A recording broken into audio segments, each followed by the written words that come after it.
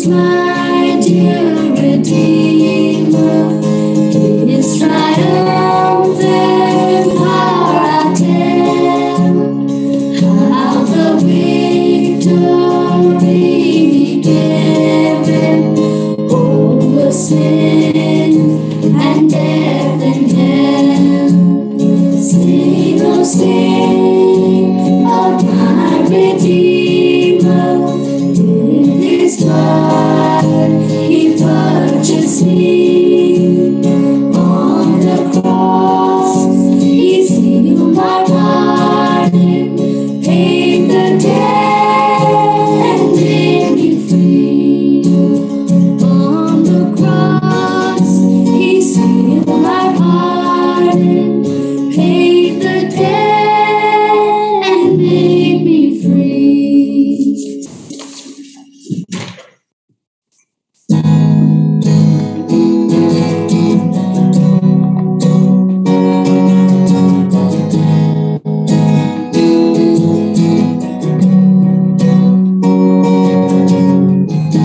You brought me to the desert so you could be my water.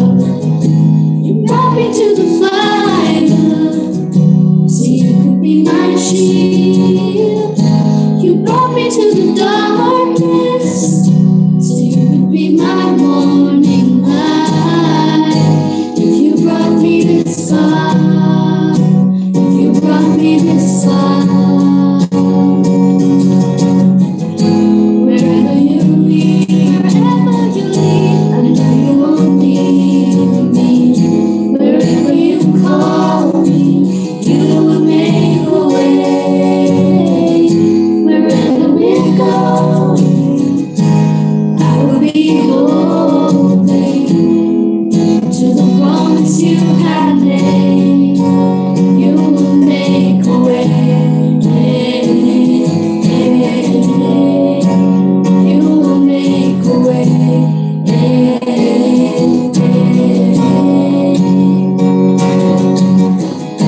And when I'm in the valley, you will be my comfort. And when I'm at the end of me, I'll find you there. And when I'm in the battle, you will be my present peace. 'Cause you brought me this far. You brought me this far. You brought me this far. Wherever you lead, I know you won't leave me. Wherever you call me, you will make a way. Wherever we're going, I will be holding to the promise you have made. You will make a way. You will make a way.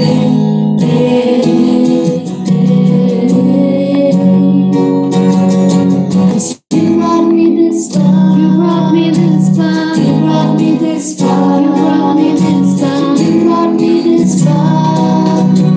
You will make a way. You brought me this far. You brought me this far. You brought me this far. You brought me this far. My God will make a way. Wherever you lead, wherever you lead, I know you won't leave me. Wherever you call me, you will make a way. Wherever we're going, I will be holding to the promise you have made. You will make a way. You will make a way.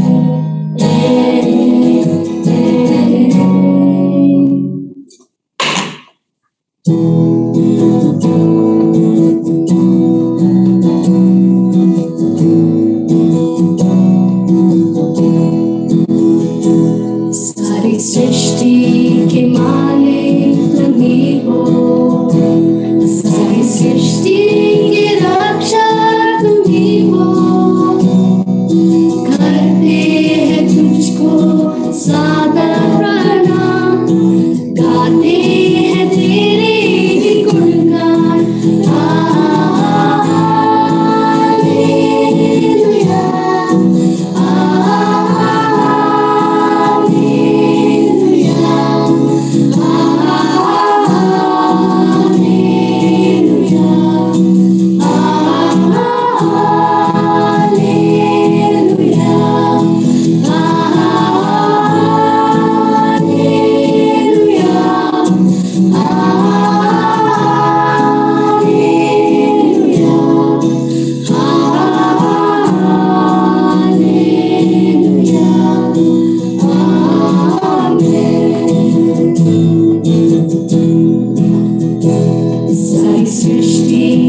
तेरा सहारा, सारे संकट से हमको बचाना, तेरे हाथों में जीवन हमारा है, अपनी राहों पर हमको चलाना।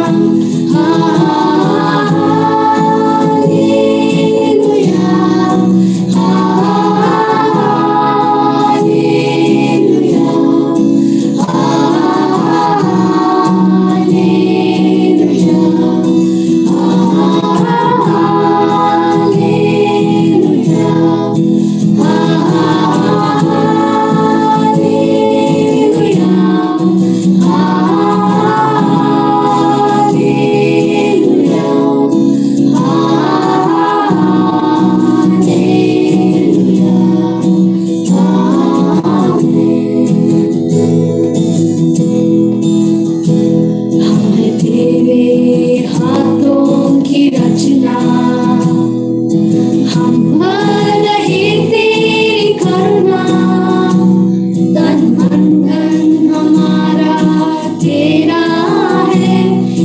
शैतान को छूने न देना।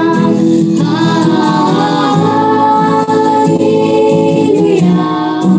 Hallelujah, hallelujah,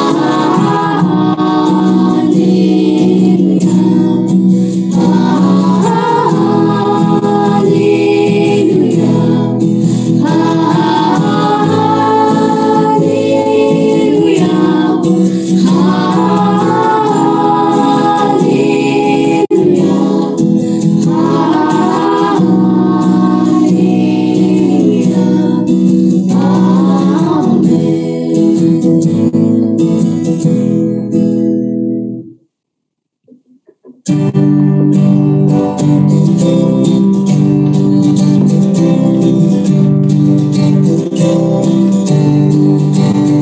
strength will rise as we wait upon the Lord. We will wait upon the Lord. We will wait upon the Lord.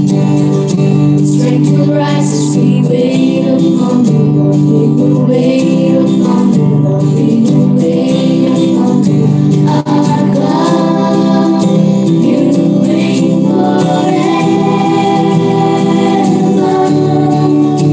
Our hope, our strong deliverer.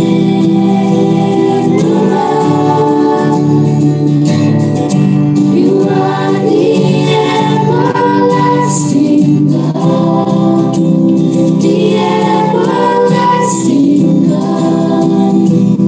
You do not faint, you won't grow weary. You're the defender of the weak.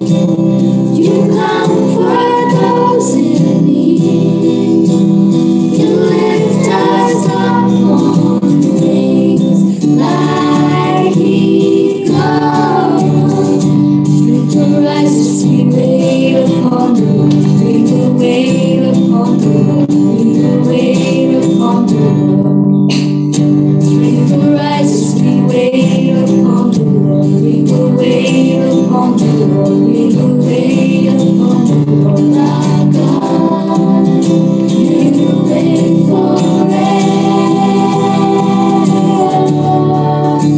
Our hope, our strong deliverer.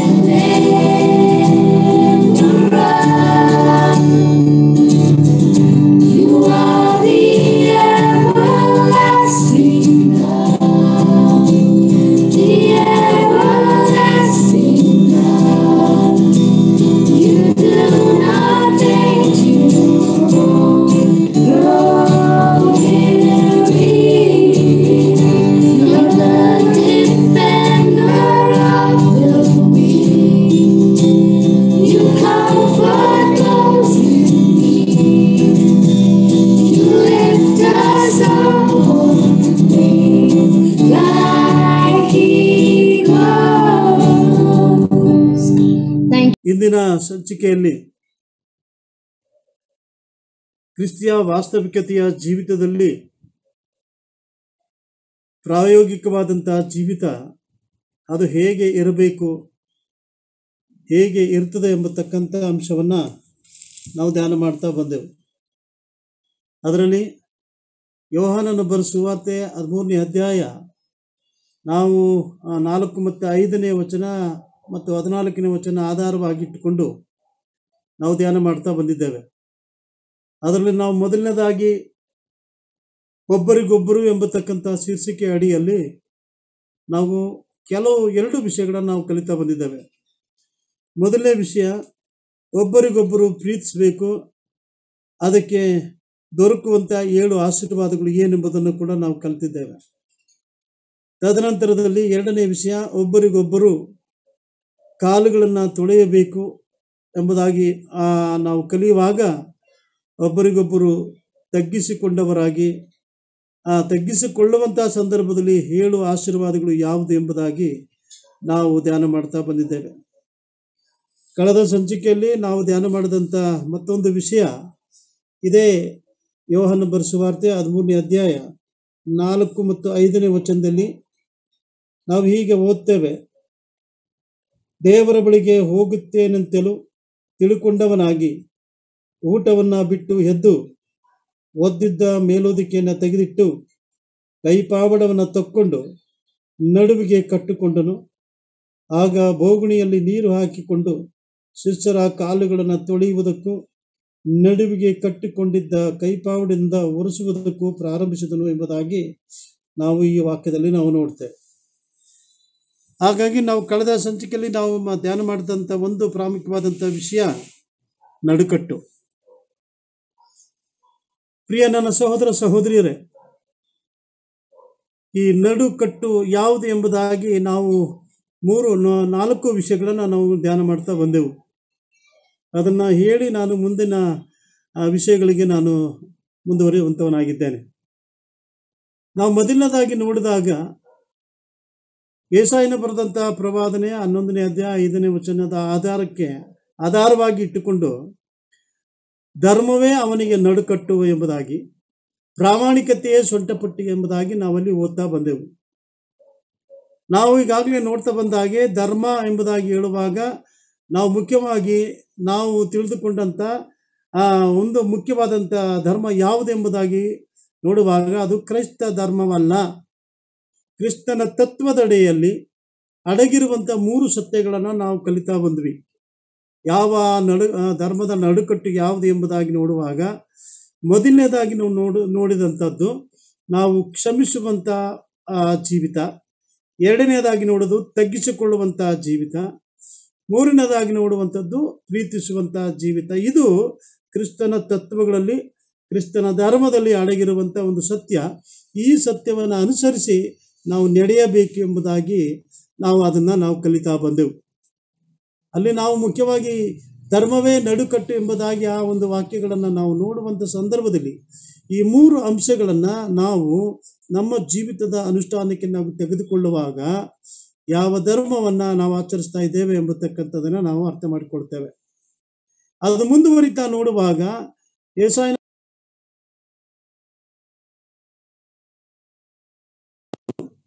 ನನ್ನ ಪ್ರಿಯ ಸಹೋದರ ಸಹೋದರಿಯರೇ, ಅಲ್ಲಿ ನಾವು ನೋಡುವಂಥದ್ದು ಆತನ ಧರ್ಮವೇ ಆತನಿಗೆ ಆಧಾರವಾಯಿತು.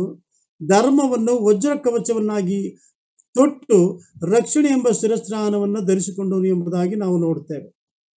ಇಲ್ಲಿ ವಜ್ರ ಕವಚ ಎಂಬುದಾಗಿ ನಾವು ನೋಡುವಂಥ ಸಂದರ್ಭದಲ್ಲಿ ನೀವು ಎಫೆಸರ ಬರೆದ ಪತ್ರಿಕೆ 6ನೇ ಅಧ್ಯಾಯ 14ನೇ ವಚನಕ್ಕೆ ನೀವು ಗಮನಿಸೋದಾದರೆ ಅಲ್ಲಿ ನಾವು ನೋಡ್ತೇವೆ ನೀತಿ ಎಂಬ ವಜ್ರ ಕವಚ.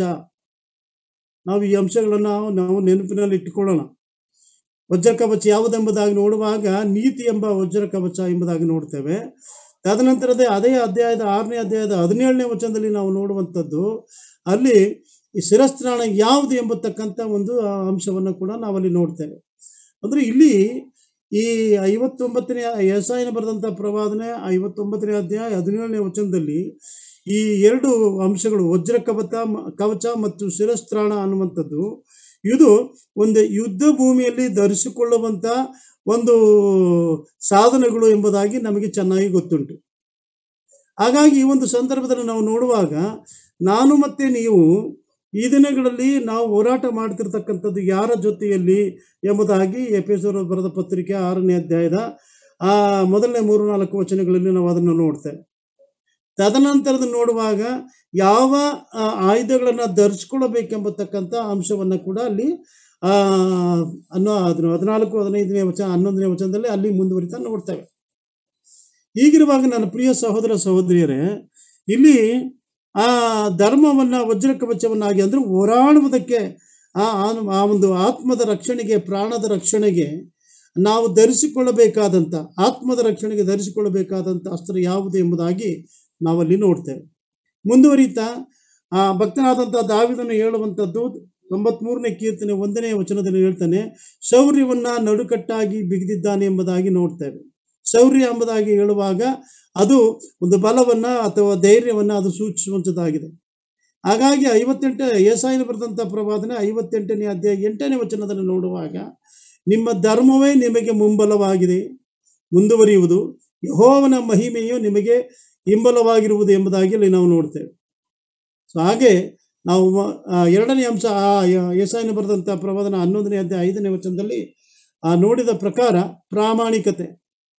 ನನ್ನ ಪ್ರಿಯ ಸಹೋದರ ಸಹೋದರಿಯರೇ, ಇಲ್ಲಿ ನಾವು ಇದನ್ನು ಒಂದು ವಿಷಯವನ್ನು ನಾವು ಈ ಒಂದು ಸಂದರ್ಭದಲ್ಲಿ ಅದನ್ನು ನಾವು ಮುಂದುವರಿಸ್ತೇವೆ. ಇಲ್ಲಿ ತನಕ ನಾವು ಅದನ್ನು ಕಲ್ತಿದ್ದೇವೆ. ಈಗ ಎರಡನೇ ಅಂಶ ಅದೇ ಯೆಶಾಯನ ಬರೆದಂಥ ಪ್ರವಾದನೆ 11ನೇ ಅಧ್ಯಾಯ 5ನೇ ವಚನದಲ್ಲಿ ಇರುವಂಥದ್ದು ಎರಡನೇ ಪ್ರಾಮುಖ್ಯತೆ, ಅದು ಪ್ರಾಮಾಣಿಕತೆ. ಇಲ್ಲಿ ಪ್ರಾಮಾಣಿಕತೆ ವಿಷಯವನ್ನು ನಾವು ಗಮನಿಸುವಾಗ ಯೆಶಾಯನ ಬರೆದಂಥ ಪ್ರವಾದನೆ 25ನೇ ಅಧ್ಯಾಯ 1ನೇ ವಚನದಲ್ಲಿ ನಾವು ನೋಡುವಾಗ ಅಲ್ಲಿ ವಾಕ್ಯವು ಹೀಗೆ ಬರೆದುಂಟು, ಯೆಹೋವನೇ ನೀನೇ ನನ್ನ ದೇವರು, ನೀನು ಸತ್ಯ ಪ್ರಾಮಾಣಿಕತೆಗಳನ್ನು ಅನುಸರಿಸಿ ಆದಿ ಸಂಕಲ್ಪಗಳನ್ನು ನೆರವೇರಿಸುತ್ತಾ ಅದ್ಭುತಗಳನ್ನು ನಡೆಸಿದ ಕಾರಣ ನಿನ್ನನ್ನು ಕೊಂಡಾಡುವನು ಎಂಬುದಾಗಿ ನಾವು ನೋಡ್ತೇವೆ. ಇಲ್ಲಿ ಯೆಹೋವನೇ ನೀನೇ ನನ್ನ ದೇವರು, ನಿನ್ನ ಸತ್ಯ ಮತ್ತು ಪ್ರಾಮಾಣಿಕತೆಗಳನ್ನು ಅನುಸರಿಸಿ, ಸತ್ಯ ಮತ್ತು ಪ್ರಾಮಾಣಿಕತೆಗಳನ್ನು ಅನುಸರಿಸಿ. ಪೌಲನು ಹೇಳ್ತಾನೆ, ನಾನು ಕ್ರಿಸ್ತನ ಅನುಸರಿಸುವ ಪ್ರಕಾರ ನೀವು ನನ್ನನ್ನು ಅನುಸರಿಸಿ. ಇಲ್ಲಿ ದೇವರ ಭಕ್ತನಾದಂಥ ಯೆಶಾಯನ ಹೇಳುವಂಥವನ ಮೂಲಕ ಹೇಳುವಂಥದ್ದು, ನೀನು ಸತ್ಯ ಪ್ರಾಮಾಣಿಕತೆಗಳನ್ನು ಅನುಸರಿಸಿ ಆದಿ ಸಂಕಲ್ಪಗಳನ್ನು ನೆರವೇರಿಸುವಂಥ ಅದ್ಭುತಗಳನ್ನು ನಡೆಸುವಂಥ ಕಾರಣ ನಾನು ನಿನ್ನನ್ನು ಕೊಂಡಾಡುವಂಥವನಾಗಿದ್ದೇನೆ ಎಂಬುದಾಗಿ ಅಲ್ಲಿ ಹೇಳುವಂಥವನಾಗಿದ್ದಾನೆ. ಆದ್ದರಿಂದ ನನ್ನ ಪ್ರಿಯ ಸಹೋದರ ಸಹೋದರಿಯರೇ, ಇಲ್ಲಿ ನಮ್ಮ ಪ್ರಾಮಾಣಿಕತೆ ಈ ಲೋಕದ ಮಧ್ಯದಲ್ಲಿ ಯಾವ ರೀತಿಯಲ್ಲಿದೆ, ನಾವು ಒಂದೊಂದು ಈ ಲೋಕದ ಯಾತ್ರೆಯಲ್ಲಿ ನಾವು ಸಾಗಿ ಹೋಗ್ತಿರುವಾಗ ನಮ್ಮ ಜೀವಿತದ ಎಲ್ಲ ಗುಣಲಕ್ಷಣಗಳು ಹೇಗೆ ದೇವರ ವಾಕ್ಯವನ್ನು ಹೊಂದಿಕೊಂಡು ನಾವು ಹೋಗುವಂಥವರಾಗಿದ್ದೇವೆ. ಅದನ್ನೇ ನಾವು ವಾಸ್ತವಿಕತೆಯ ಕ್ರಿಸ್ತಿಯ ಜೀವಿತ ಎಂಬುದಾಗಿ ನಾವು ಕಲಿಯುವಂಥವರಾಗಿದ್ದೇವೆ. ಆದ್ದರಿಂದ ಇಲ್ಲಿ ದೇವರ ಒಂದು ಪ್ರಾಮಾಣಿಕತೆಯು ದೇವರ ಮಕ್ಕಳಲ್ಲಿಯೂ ಕಂಡು ಬರಬೇಕು. ದೇವರು ಸತ್ಯವಾಗಿದ್ದಾನೆ, ದೇವರ ಮಕ್ಕಳಲ್ಲಿ ಕೂಡ ಸತ್ಯ ಕಂಡು ಬರಬೇಕೆಂಬುದಾಗಿ ನಾವು ನೋಡ್ತೇವೆ.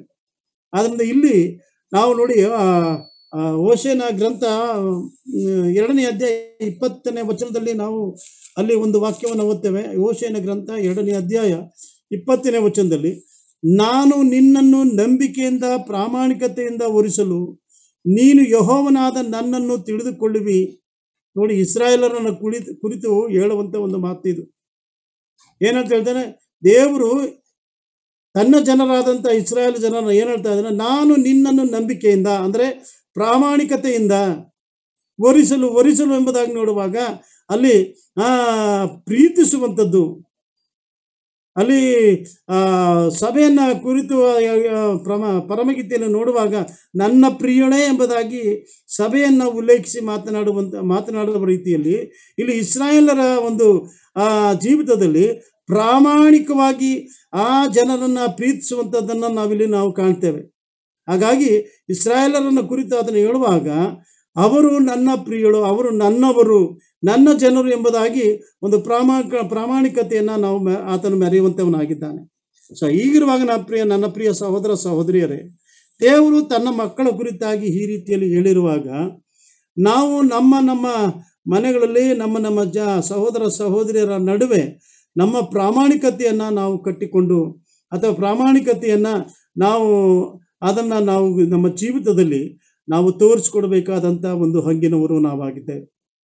ಇದು ಮುಂದುವರಿಯುತ್ತಾ ನಾವು ಲೋಕನ ಬರೆಸುವಾರ್ತೆ 12ನೇ ಅಧ್ಯಾಯದ 35ನೇ ವಚನದಲ್ಲಿ ನಾವು ಗಮನಿಸೋದಾದರೆ ಅಲ್ಲಿ ನಾವು ಹೀಗೆ ಓದ್ತೇವೆ, ನಿಮ್ಮ ನಡುಗಳು ಕಟ್ಟಿರಲಿ, ನಿಮ್ಮ ದೀವಟಿಕೆಗಳು ಉರಿಯುತ್ತಾ ಇರಲಿ ಎಂಬುದಾಗಿ. 2 ಅಂಶವನ್ನು ಇಲ್ಲಿ ಹೇಳ್ತಾ ಇದ್ದಾನೆ. ಲೂಕನ ಬರೆಸುವಾರ್ತೆ 12ನೇ ಅಧ್ಯಾಯ 35ನೇ ವಚನದಲ್ಲಿ ನಿಮ್ಮ ನಡುಗಳು ಕಟ್ಟಿರಲಿ, ನಿಮ್ಮ ದೀವಟಿಕೆಗಳು ಉರಿಯುತ್ತಾ ಇರಲಿ ಎಂಬುದಾಗಿ ಅಲ್ಲಿ ನಾವು ನೋಡ್ತೇವೆ. ನನ್ನ ಪ್ರಿಯ ಸಹೋದರ ಸಹೋದರಿ, ಇಲ್ಲಿ 2 ವಿಷಯಗಳು, ಒಂದು ನಡುಕಟ್ಟು, ಎರಡನೇದಾಗಿ ದೀವಟಿಕೆಗಳು. ಇಲ್ಲಿ ನಾನು ಒಂದು ವಿಷಯವನ್ನು ನಿಮ್ಮ ನೆನಪಿಗೆ ತರಲಿಕ್ಕೆ ನಾನು ಇಷ್ಟಪಡ್ತೇನೆ.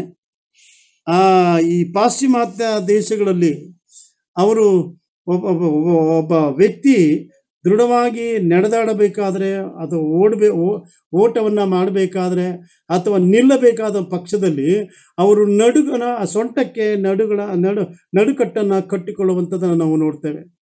ನಾನು ಕಳೆದ ಸರಿ ನಿಮ್ಮ ಜೊತೆಯಲ್ಲಿ ನಾನು ಮಾತನಾಡ್ತಾ ಬಂದ ಹಾಗೆ ಸಂತೆ ಬೀದಿಗಳಲ್ಲಿ ಬಹಳವಾದಂಥ ಮೂಟೆಗಳನ್ನು ಹೊರುವಂಥ ಕೂಡ ಟವಲ್ನಿಂದ ಸೊಂಟವನ್ನು ಕಟ್ಟಿಕೊಂಡಿರ್ತಾರೆ. ಕಾರಣ ಏನಂತಂದರೆ ಆ ಸೊಂಟಕ್ಕೆ, ಆ ನಡುವಿಗೆ ಒಂದು ಬಲವನ್ನು ಅದು ತೋರಿಸಿಕೊಡುವಂಥದ್ದಾಗಿದೆ.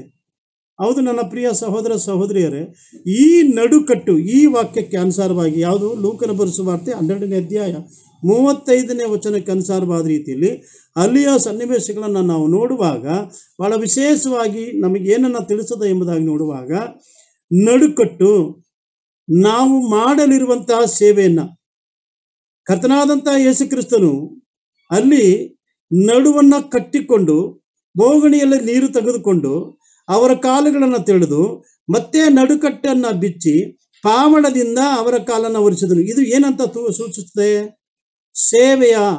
ಸೇವೆಯ ಭಾವನೆಯಲ್ಲ, ಅದು ತಿಳಿಸುವಂಥದ್ದಾಗಿದೆ.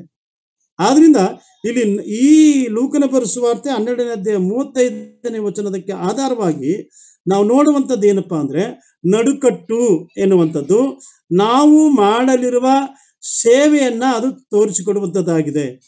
ನಾವು ಎಂತಹ ಸೇವೆಯನ್ನು, ಹೇಗೆ ಸೇವೆಯನ್ನು ನಾವು ಮಾಡ್ತಾ ಇದ್ದೇವೆ, ಯಾರ ಸೇವೆಯನ್ನು ನಾವು ಮಾಡ್ತಾ ಇದ್ದೇವೆ. ಹಾಗಾಗಿ ನನ್ನ ಪ್ರಿಯ ಸಹೋದರ ಸಹೋದರಿಯರೇ, ನಡುಕಟ್ಟು ಅನ್ನುವಂಥದ್ದು ನಾವು ಮಾಡುವಂತಹ ಸೇವೆಯನ್ನು ಮುಂದೆ ನಾವು ನೋಡ್ತೇವೆ ದೀವಟಿಕೆಗಳು ಎಂಬುದಾಗಿ ನಾವು ನೋಡ್ತೇವೆ. ದೀವಟಿಕೆಗಳು ಅಂತ ಹೇಳುವಾಗ ಅದು ನಮ್ಮ ಸಾಕ್ಷಿಯುತವಾದಂಥ ಜೀವಿತವನ್ನು ಅದು ತೋರಿಸಿಕೊಡುವಂಥದ್ದಾಗಿದೆ. ಯಾಕಂದರೆ ದೀವಟಿಕೆಗಳು ಮುಖ್ಯವಾಗಿ ಅದು ಬೆಳಕನ್ನು ಚೆಲ್ಲುವಂಥದ್ದು. ದೇವರು ಹೇಳ್ತಾನೆ, ನಾನು ಲೋಕಕ್ಕೆ ಬೆಳಕಾಗಿದ್ದೀನಿ, ನೀವು ಕೂಡ ಲೋಕಕ್ಕೆ ಬೆಳಕಾಗಿದ್ದೀರಿ ಎಂಬುದಾಗಿ ನಾವು ವಾಕ್ಯದಲ್ಲಿ ಓದ್ತೇವೆ. ಹಾಗಾಗಿ ಈ ಬೆಳಕು ಅನ್ನುವಂಥದ್ದು ಆ ಕತ್ತಲೆಯ ಜಾಗದಲ್ಲಿರುವಾಗ ಆ ಕತ್ತಲೆಯನ್ನು ಓಡಿಸುವಂಥದ್ದಾಗಿದೆ.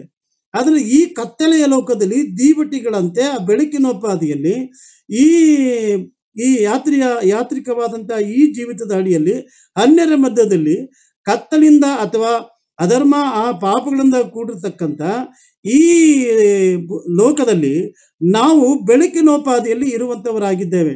ಆದ್ದರಿಂದ ನಮ್ಮ ನಡುಕಟ್ಟು, ನಮ್ಮ ಸೇವೆಯನ್ನು, ನಮ್ಮ ದೀವಟಿಗೆಯು ಅದು ನಮ್ಮ ಸಾಕ್ಷಿಯುತವಾದಂಥ ಜೀವಿತವನ್ನು ನಾವು ನೋಡ್ತೇವೆ. ಅಂತೂ ನಡುಕಟ್ಟು ಅನ್ನುವಂಥದ್ದು ನಾವು ಸ್ಥಿರವಾಗಿ ನಿಲ್ಲುವುದಕ್ಕೂ, ಸ್ಥಿರವಾಗಿ ಓಡುವುದಕ್ಕೂ, ಸ್ಥಿರವಾಗಿ ನಡೆಯುವುದಕ್ಕೂ ಒಂದು ಉದಾಹರಣೆ ನನ್ನ ನೆನಪಿಗೆ ಬರುವಂಥದ್ದು ಯಾರು ಅಂತ ಹೇಳಿದರೆ, ಮೊದಲನೇ ಅರಸುಗಳ ಪುಸ್ತಕ 18ನೇ ಅಧ್ಯಾಯ ನೀವು ಅಲ್ಲಿ ಗಮನಿಸಿ ನೋಡ್ರಿ. ಅಲ್ಲಿ ಬಾಳ ದೇವತೆಗೂ ಮತ್ತೆ ಹಸಿರು ದೇವತೆಗಳ ನಡುವೆ ಅಲ್ಲಿ ಕಾರ್ಯಗಳು, ಯಾವ ಕಾರ್ಯಗಳು, ನಾನು ಅದನ್ನ ವಿವರಣೆ ಕೊಡ್ಲಿಕ್ಕೆ ಹೋಗಲ್ಲ, ನಾನು ವಿಚಾರಕ್ಕೆ ಮಾತ್ರ ನೇರವಾಗಿ ಬರ್ತೇನೆ. ಅಲ್ಲಿ ನಡೆದಂಥ ಸನ್ನಿವೇಶಗಳು ನಾವು ಬಲ್ಲವರಾಗಿದ್ದೇವೆ. ಅಲ್ಲಿ ಆ ಸೇವಕನನ್ನ ಕರೆದು, ನೋಡು ಮೋಡ ಕಾಣಿಸ್ತಾ ಇದೆಯಾ ಅಂತ ಕೇಳ್ತಾನೆ. ಆದರೆ 7ನೇ ಸಾರಿ ಹೋಗುವಾಗ ಮೋಡ ಕಾಣ್ತಾ ಇದೆ ಅಂತ ತಕ್ಷಣ ಕೂಡಲೇ ಹೇಳ್ತಾನೆ, ಅರಸನಾದಂಥ ಆಮನೇ ನೀನು ಹೊರಡು ಎಂಬುದಾಗಿ ರಥವನ್ನು ಹತ್ತಿ ಆತನು ಹೊರಡ್ತಾ ಇರ್ತಾನೆ. ಆ ರಥವನ್ನು ಹತ್ತಿ ಆತನು ಹೋಗುತ್ತಿರುವಾಗ ಪ್ರವಾದಿಯಾದಂಥ ಎಲಿಯನ್ ಏನ್ ಮಾಡ್ತಾ ಇದ್ದಾನೆ, ನಡುವನ್ನ ಕಟ್ಟಿಕೊಂಡು ಅವನು ಏನ್ ಮಾಡ್ತಾನೆ, ಆ ರಥದ ಮುಂದೆ ಓಡುವಂಥವನಾಗಿದ್ದಾನೆ. ಬಹಳ ಆಶ್ಚರ್ಯವಾಗಿದೆ. ನೀವು ಅದನ್ನ ಯೋಚನೆ ಮಾಡ್ರಿ. ರಥವನ್ನ ಓಡಿಸುವಂಥವನು ಅರಸನಾಗಿದ್ದಾಗ್ಯೂ ರಥವನ್ನ ಎಳೆಯುವಂಥದ್ದು ಕುದುರೆಗಳಾಗಿದೆ. ಈಗ ಕುದುರೆಗಳಿಗಿಂತಲೂ ಮಿಗಿಲಾಗಿ ಏನ್ ಮಾಡ್ತಾ ಇದ್ದಾನೆ ಎಲಿಯನು, ಆ ರಥದ ಮುಂದೆ ಓಡುವಂತವನಾಗಿದ್ದಾನೆ. ಸೊ ಹಾಗಾಗಿ ನಡುಕಟ್ಟು ಅದು ಬಲವನ್ನ ಸೂಚಿಸುವಂತಾಗಿದೆ. ಅದು ಯಾವ ಬಲ ಎಂಬುದಾಗಿ ನೋಡುವಾಗ ನೀವು ಮೊದಲನೇ ವರ್ಷಗಳ ಪುಸ್ತಕ 18ನೇ ಅಧ್ಯಾಯ 46ನೇ ವಚನದಲ್ಲಿ ನೀವು ನೋಡುವಾಗ ಯೆಹೋವನ ಹಸ್ತವು ಎಲಿಯನ ಮೇಲಿರಲು ಎಂಬುದಾಗಿ ಅಲ್ಲಿ ಓದ್ತೇವೆ. ಹಾಗಾದ್ರೆ ಇವನ ಬಲ ಎಲ್ಲಿದೆ ಎಂಬುದಾಗಿ ನಾವು ನೋಡುವಾಗ ಯೆಹೋವನ ಹಸ್ತವೇ ಆತನ ಬಲವಾಗಿತ್ತು. ಹಾಗಾಗಿ ನಡುವನ್ನ ಯೆಹೋವನ ಆ ಒಂದು ಶಕ್ತಿಯಿಂದ ಬಲದಿಂದ ನಡುವನ್ನ ಕಟ್ಟಿಕೊಂಡವನಾಗಿ ರಥದ ಮುಂದೆ ಓಡುವಂತಹದನ್ನ ನಾವು ಇಲ್ಲಿ ನೋಡ್ತೇವೆ. ಹಾಗಾಗಿ ಈ ನಡುಕಟ್ಟು ಅನ್ನುವಂಥ ಒಂದು ವಿಷಯ ಅದು ಬಲವನ್ನ ಸೂಚಿಸುತ್ತದೆ. ಈಗಾಗಲೇ ನೋಡ್ತಾ ಬಂದ್ವಿ, ನಡುಕಟ್ಟು ಅನ್ನುವಂಥದ್ದು ನಮ್ಮ ಪ್ರಾಮಾಣಿಕತೆಯನ್ನ, ನಡುಕಟ್ಟು ಅನ್ನುವಂಥದ್ದು ನಮ್ಮ ಸೇವೆಯನ್ನ, ನಡುಕಟ್ಟು ಅನ್ನುವಂಥದ್ದು ನಮ್ಮ ಯಾವುದು ಸಾಕ್ಷಿಯುತವಾದಂತಹ ಜೀವಿತವನ್ನ ಇಲ್ಲಿ ನಾವು ನೋಡ್ತೇವೆ. ಯೆಹೋವನ ಬಲ ಅಥವಾ ದೇವರ ಬಲ ಅದು ಆಗಿದೆ ಅಂತ ಆ ರೀತಿಯಲ್ಲಿ ಅಂತಹ ಒಂದು ದೇವರ ಬಲವನ್ನ ನಮ್ಮ ನಡುವಿಗೆ ಕಟ್ಟಿಕೊಂಡು ನಾವು ಮುಂದುವರಿಯುವಂತಾಗಿರಬೇಕು ಎಂಬುದಾಗಿ ನಾವು ನೋಡ್ತೇವೆ. ಒಂದು ವಾಕ್ಯವನ್ನು ಓದೋಣ. ಈ ಜ್ಞಾನೋಕ್ತಿಗಳ ಪುಸ್ತಕ 31ನೇ ಅಧ್ಯಾಯ 17ನೇ ವಚನದಲ್ಲಿ ನಾವು ನೋಡುವಾಗ ಅಲ್ಲಿ ಮತ್ತೊಂದು ಅಂಶವನ್ನು ನಾವು ನೋಡ್ತೇವೆ. ಜ್ಞಾನೋಕ್ತಿಗಳ ಪುಸ್ತಕ 31ನೇ ಅಧ್ಯಾಯ 17ನೇ ವಚನದಲ್ಲಿ ನಡುವಿಗೆ ಬಲವೆಂಬ ಪಟ್ಟಿಯನ್ನ ಕಟ್ಟಿಕೊಂಡು, ನಡುವಿಗೆ ಬಲವೆಂಬ ಪಟ್ಟಿಯನ್ನ ಕಟ್ಟಿಕೊಂಡು ತೋಳುಗಳನ್ನು ಶಕ್ತಿಗೊಳಿಸುವವಳು. ಅಲ್ಲಿ ಅದರ ಮುಂದಕ್ಕೆ ನೀವು ಓದ್ಕೊಡ್ರಿ ಅದನ್ನ. ಅಲ್ಲಿ ನಾವು ನೋಡುವಂಥದ್ದು ನಡುವಿಗೆ ಬಲವೆಂಬ ಪಟ್ಟಿ ಅಂದ್ರೆ ನಡುಕಟ್ಟು. ಸೊ ಇಲ್ಲಿ ಕೂಡ ನಮಗೆ ಒಂದು ಸಮರ್ಥಿಸುವಂತ ಒಂದು ವಾಕ್ಯ, ನಡುಕಟ್ಟು ಎಂಬುದಾಗಿ ಹೇಳುವಾಗ ಅದು ಬಲವನ್ನ ತೋರಿಸಿಕೊಡುವಂಥದ್ದಾಗಿದೆ. ಅದ್ರ ಮುಂದೆ ಹೋಗ್ತಾ ನೋಡ್ತೇವೆ, ಆ ಬಲವೆಂಬ ಪಟ್ಟಿಯನ್ನು ಕಟ್ಟಿಕೊಂಡು ತೋಳುಗಳನ್ನು ಶಕ್ತಿಗೊಳಿಸುವವಳು ಯಾರು ಎಂಬುದಾಗಿ ನೋಡುವಾಗ ಅದು ಜ್ಞಾನ. ಯೆಹೋವನ ಜ್ಞಾನ ಅದು ನಮಗೆ ಬಲವನ್ನು ಕೊಡುವಂಥದ್ದಾಗಿದೆ. ಆದ್ರಿಂದ ಇಲ್ಲಿ ಮತ್ತೊಂದು ಅಂಶ ನೋಡ್ತೇವೆ, ಜ್ಞಾನವೆಂಬ ನಡುಕಟ್ಟು.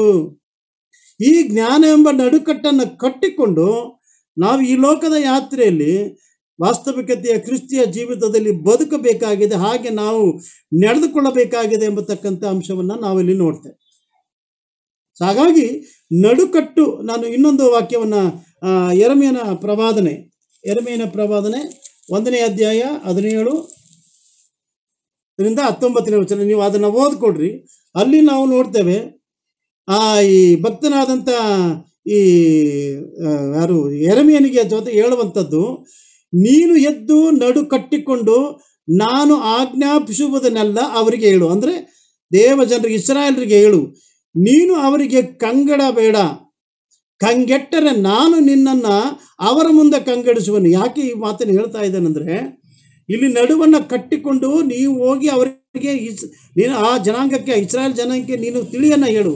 ಯಾಕಂದರೆ ಅವರು ಈಗಾಗಲೇ ಅನ್ಯ ದೇವತೆಗಳ ವಿಗ್ರಹ ಆರಾಧನೆಗಳನ್ನು ಮಾಡುವಂಥ ತನ್ನ ದೇವರನ್ನು ಬಿಟ್ಟು ಅನ್ಯ ಮಾರ್ಗದಲ್ಲಿ ಹೋಗಿರ್ತಕ್ಕಂಥವರಿಗೆ ನೇರವಾಗಿ ನನ್ನ ಮಾತುಗಳನ್ನು ತಿಳಿಸು ಎಂಬುದಾಗಿ ಅಲ್ಲಿ ಆತನನ್ನು ಬಲಪಡಿಸುವಂಥವನಾಗಿದ್ದಾನೆ. ಅದಕ್ಕೆ ಆತನು ತಂದೆಯಾದ ದೇವರಾದ ಯೆಹೋವ ದೇವರು ಹೇಳುವಂಥದ್ದು, ನೀನು ಎದ್ದು ನಡುಕಟ್ಟಿಕೊಂಡು ನಾನು ಆಜ್ಞಾಪಿಸುವುದನ್ನೆಲ್ಲ, ನಾನು ಹೇಳುವಂಥದ್ದನ್ನೆಲ್ಲ ನೀನು ಆ ಜನರಿಗೆ ಹೇಳು, ಕಂಗೆಡಬೇಡ, ಹೆದರಬೇಡ. ಅಂದರೆ ದೇವರು ಕೊಟ್ಟಿರತಕ್ಕಂಥ ಸಂದೇಶವನ್ನ ನೀನು ನೇರವಾಗಿ, ನಾನು ಕೊಟ್ಟಿರ್ತಕ್ಕಂಥ ಸಂದೇಶವನ್ನ ನನ್ನ ಜನರಿಗೆ ನೀನು ಹೇಳು. ಒಂದು ವೇಳೆ ನೀನು ಹೇಳದೆ ಹೋದರೆ ಅಥವಾ ನೀನು ಕಂಗೆಟ್ಟರೆ ನಾನು ನಿನ್ನನ್ನು ಕಂಗೆಡಿಸುವನು ಎಂಬುದಾಗಿ ಅಲ್ಲಿ ಆ ಭಕ್ತನಾದಂಥ ಆ ಪ್ರವಾದಿ ಅಂತ ಯೆರೆಮೀಯನಿಗೆ ಹೇಳುವಂಥವನಾಗಿದ್ದಾನೆ. ದೇವರು ತನ್ನ ಜನರು ದಾರಿ ತಪ್ಪಿ ದೇವರಿಗೆ ವಿರುದ್ಧವಾಗಿ ನಡೆದಿದ್ದಾಗ ಇಂಥ ಒಂದು ಸಂದರ್ಭವನ್ನ ಈ ಭಕ್ತನಾದಂಥ ಯೆರೆಮೀಯನಿಗೆ ಆತನನ್ನು ಬಲಪಡಿಸಿ ತನ್ನ ಜನರನ್ನ ನಡುವೆ ಕಳಿಸಿಕೊಡುವಂಥವನಾಗಿದ್ದಾನೆ. ಅವರು ಮಾಡ್ತಿರುವಂಥ ತಪ್ಪನ್ನು ಅವರಿಗೆ ತಿಳಿಸು, ನೀನು ಹೆದರ್ಕೋಬೇಡ, ನೀನು ನಡುವನ್ನು ಕಟ್ಟಿಕೊಂಡು ಬಲವೆಂಬ ಶೌರ್ಯವೆಂಬ ನೀನು ಆ ಶೌರ್ಯವನ್ನು ನೀನು ಧರಿಸಿಕೊಂಡವನಾಗಿ ನೀನು ನುಗ್ಗಬೇಕೆಂಬುದಾಗಿ ನಾವು ನೋಡ್ತೇವೆ. ಯಾಕಂದ್ರೆ ಈ ಶೌರ್ಯ ಎಂಬುದಾಗಿ ಹೇಳುವಾಗ ಯಾವುದು ಯೋಬನ ಬರೆದ ಪತ್ರಿಕೆ 38ನೇ ಅಧ್ಯಾಯ 3ನೇ ವಚನದಲ್ಲಿ ನೀವು ಗಮನಿಸ್ರಿ, ಇಲ್ಲಿ ಶೂರನಂತೆ ನಡಿ ಕಟ್ಟುಕೋ, ಶೂರನಂತೆ ನಡನ್ನು ಕಟ್ಟಿಕೋ ಎಂಬುದಾಗಿ ಹೇಳುವಾಗ ಅಲ್ಲಿಯೂ ಕೂಡ ನಾವು ಏನಂತ ತಿಳಿಸುತ್ತೆ, ಬಲವನ್ನ. ಹಾಗಾಗಿ ನಡುಕಟ್ಟು ಅನ್ನುವಂಥದ್ದು ಅದು ದೇವರಿಂದ ಒದಗಬಹುದಾದಂಥ ಅಥವಾ ದೇವರಿಂದ ಸಿಗಬಹುದಾದಂಥ ಬಲವನ್ನು ಅದು ತೋರಿಸುವಂಥದ್ದಾಗಿದೆ.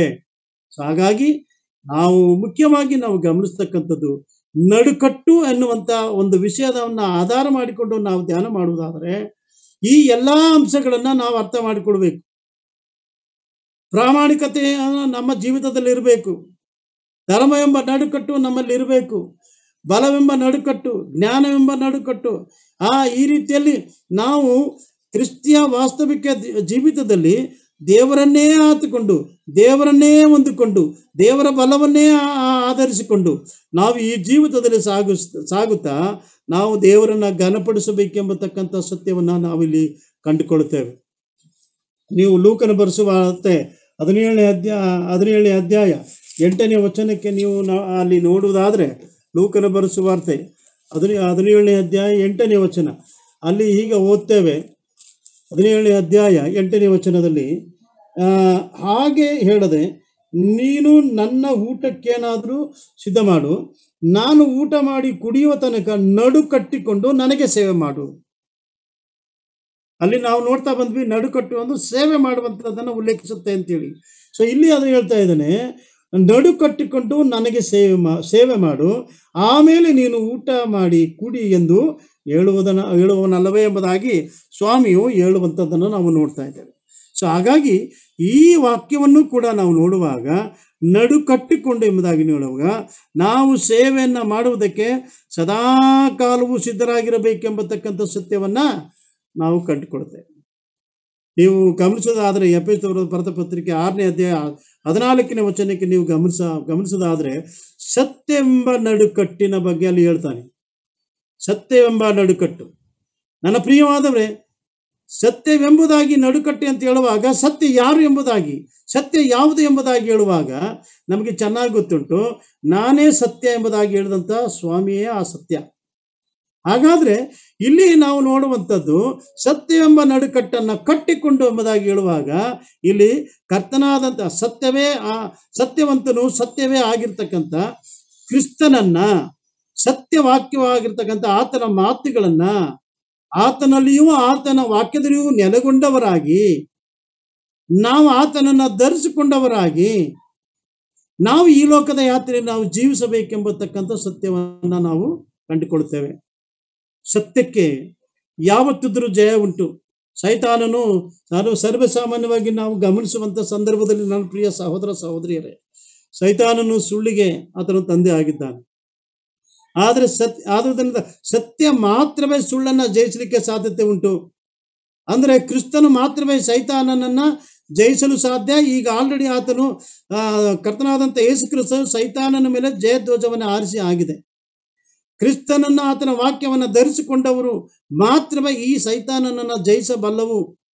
ಇಲ್ಲವಾದರೆ ಪಕ್ಷದಲ್ಲಿ ನಾವು ಆ ಸೈತಾನನನ್ನು ಎದುರಿಸಲಿಕ್ಕೆ ಸಾಧ್ಯ ಇಲ್ಲ. ಆದ್ದರಿಂದ ದೇವರ ಬಲವನ್ನು ಹೊಂದಿಕೊಂಡವರಾಗಿ ನಾವು ದೇವರ ಆ ಸತ್ಯನೂ ಸತ್ಯವಾಕ್ಯವಾಗಿರ್ತಕ್ಕಂಥ ಕ್ರಿಸ್ತನನ್ನು ಧರಿಸಿಕೊಂಡವರಾಗಿ ನಾವು ಈ ಲೋಕದ ಯಾತ್ರೆಯಲ್ಲಿ ಕ್ರಿಸ್ತನನ್ನು ಸಾಕ್ಷೀಕರಿಸುವಂಥ ಜೀವಿತವು ನಮ್ಮದಾಗಿರಬೇಕೆಂಬುದಾಗಿ ನಾವು ನೋಡ್ತೇವೆ.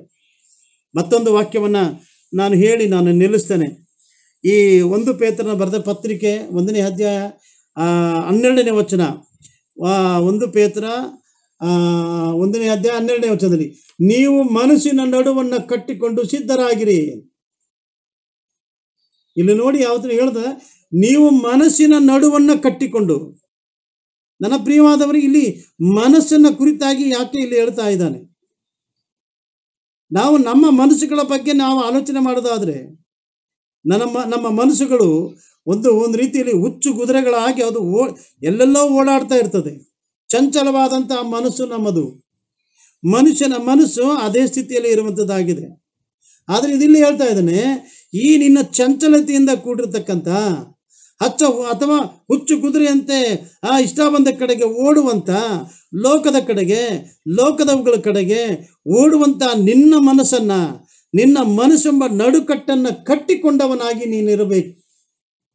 ಯಾಕಂದರೆ ಕುದುರೆಗಳಿಗೆ ಕಡಿವಾಣವಿಲ್ಲದಿದ್ದರೆ ಅದು ಎಷ್ಟು ಮಾತ್ರಕ್ಕೂ ನಿಲ್ಲುವುದಿಲ್ಲ. ಆದ್ರಿಂದ ಇಲ್ಲಿ ನಮಗೆ ಇರುವಂತ ಕಡಿವಾಣ ಯಾವುದು?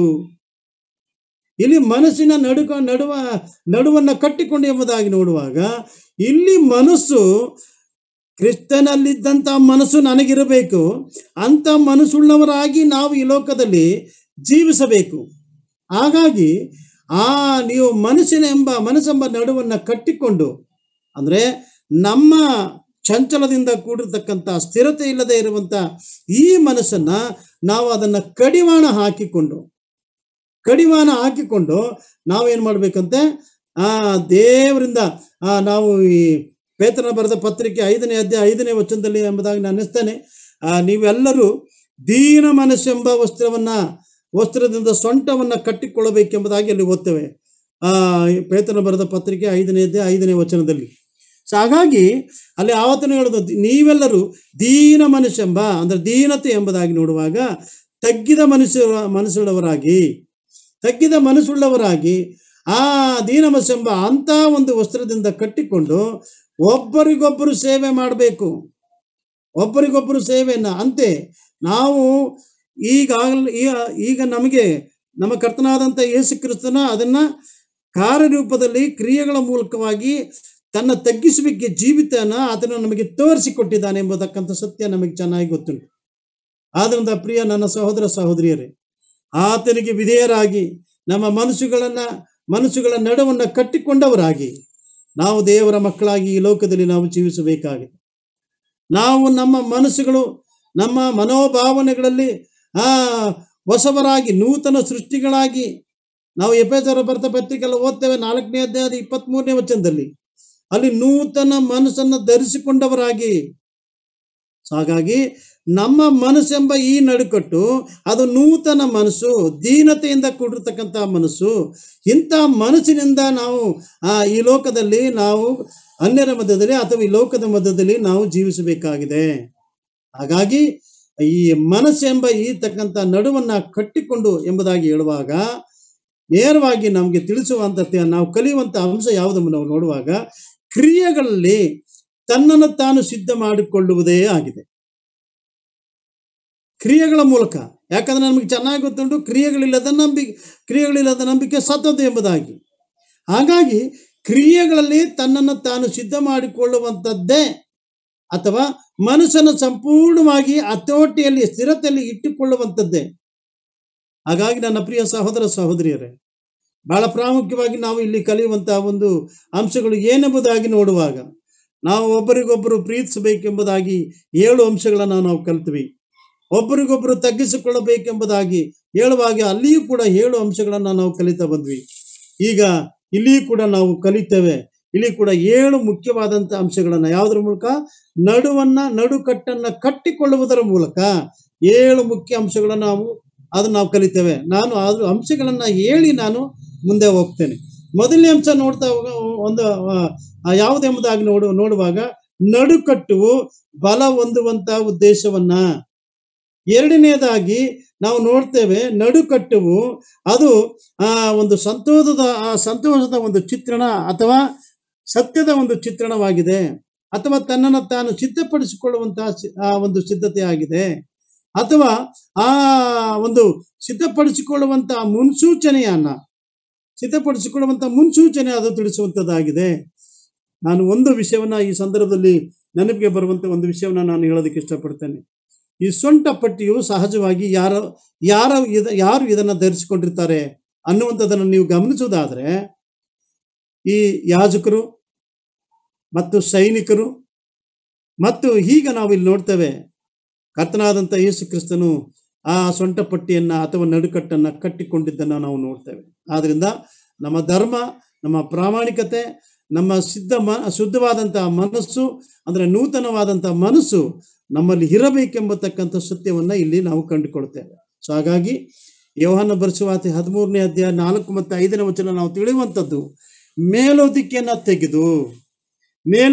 ತೆಗೆದು ಅಂತಂದ್ರೆ ಆತನ ತನ್ನ ದೈವತ್ವ, ತನ್ನ ಪ್ರಭಾವವನ್ನು ತೆಗೆದಿಟ್ಟು ತನ್ನ ಕೈಪಾವಡದಿಂದ, ಅಂದ್ರೆ ದೇವರ ಸಂಕಲ್ಪ ಎಂಬ ಪಾವಡದಿಂದ ನಡುವಿಗೆ ಕಟ್ಟಿಕೊಂಡು, ಅಂದ್ರೆ ತನ್ನ ಮೇಲೆ ಅದರ ಭಾರವನ್ನೆಲ್ಲ ತಾನು ಹಾಕಿಕೊಂಡು ಆ ತನಂತರ ಅವರನ್ನ ಬೋಗುಣಿಯಿಂದ ನೀರು ತೆಗೆದುಕೊಂಡು ತೊಳೆದನೆಂಬುದಾಗಿ ನೋಡುವಾಗ ತನ್ನ ರಕ್ತದಿಂದ ನಮ್ಮ ಪಾಪಗಳನ್ನು ತೊಳೆದು ಒರೆಸಿದನು ಎಂಬುದಾಗಿ ನೋಡುವಾಗ ನಮ್ಮ ಪಾಪಗಳನ್ನೆಲ್ಲವನ್ನ ಆತನು ತೊಳೆದು ಶುದ್ಧ ಮಾಡಿದನು ಎಂಬುದಾಗಿ ನಾವು ನೋಡ್ತೇವೆ. ಆದ್ರಿಂದ ನನ್ನ ಪ್ರಿಯ ಸಹೋದರ ಸಹೋದರಿಯರೇ, ಇಲ್ಲಿ ಈ ನಡುಕಟ್ಟು ಅನ್ನುವಂಥದ್ದು ಧರ್ಮ ಎಂಬ ನಡುಕಟ್ಟು, ಪ್ರಾಮಾಣಿಕತೆ ಎಂಬ ನಡುಕಟ್ಟು, ಬಲವೆಂಬ ನಡುಕಟ್ಟು, ಸೌರದಿಂದ ಕೂಡಿರ್ತಕ್ಕಂಥ ನಡುಕಟ್ಟು, ಮತ್ತು ಶುದ್ಧ ಮನಸ್ಸೆಂಬ ದೀನ ಮನಸ್ಸೆಂಬ ನಡುಕಟ್ಟು, ಪ್ರೀತಿ ಎಂಬಂತಹ ನಡುಕಟ್ಟು, ಸತ್ಯ ಎಂಬತಕ್ಕಂಥ ನಡುಕಟ್ಟನ್ನ ನಾವು ಧರಿಸಿಕೊಂಡು ಈ ರೀತಿಯಲ್ಲಿ ಒಬ್ಬರಿಗೊಬ್ಬರು ಆತನಿಗಾಗಿ ನಾವು ಜೀವಿಸುವಂಥದ್ದು, ಇತರನ್ನ ಪ್ರೋತ್ಸಾಹಿಸುವಂಥದ್ದು, ಇತರನ್ನ ನಾವು ಪ್ರೀತಿಸಿ ಬಲಪಡಿಸುವಂಥದ್ದು ಬಹಳ ಪ್ರಾಮುಖ್ಯವಾದ ವಿಷಯ. ಇತರನ್ನ ಬಲಪಡಿಸುವಂಥದ್ದು ಬಹಳ ಪ್ರಾಮುಖ್ಯವಾದದ್ದು. ಮಾದರಿಯನ್ನು ಅನುಸರಿಸಿ ಕುಟುಂಬಕ್ಕೂ ಸಭೆಗೂ ಆಶೀರ್ವಾದದಾಯಕವಾಗಿ ಇರಬೇಕು. ತಗ್ಗಿದ ಜೀವಿತ, ತಗ್ಗಿಸಿಕೊಂಡಂತಹ ಜೀವಿತ ಅದು ಉನ್ನತದ ಜೀವಿತಕ್ಕೆ ಅದು ಮುನ್ನಡೆಸುವಂಥದ್ದಾಗಿದೆ ಎಂಬತಕ್ಕಂಥ ಸತ್ಯವನ್ನ ನಾವು ಅರ್ಥ ಮಾಡಿಕೊಂಡು, ನನ್ನ ಪ್ರಿಯ ಸಹೋದರ ಸಹೋದರಿಯರೇ, ಈ ನಡುಕಟ್ಟಿನ ವಿಷಯದಲ್ಲಿ ನಾವು ಕಲ್ತಿರುವಂತ ಈ ಅಂಶಗಳನ್ನ ನಮ್ಮ ಕ್ರಿಸ್ತಿಯ ಜೀವಿತದಲ್ಲಿ ಅದನ್ನು ಸಾಕ್ಷೀಕರಿಸುವಂತ ಕ್ರಿಯೆಗಳ ಮೂಲಕ ನಾವು ದೇವರನ್ನ ಘನಪಡಿಸೋಣ. ಹೇಗೋ ಹಾಗಾಗ್ಲಿಕ್ಕಾಗುವಂತೆ ದೇವರು ತಾನು ನಮಗೆ ಸಹಾಯ ಮಾಡಿ.